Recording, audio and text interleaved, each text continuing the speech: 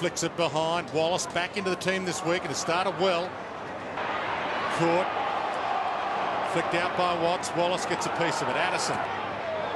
Schoolyard pack marking there required. Wallis, good play, gets the ball out. There's Premier looking for their first win in 2012. Wallis flicks it out to Kuhn. Oh, they're on here.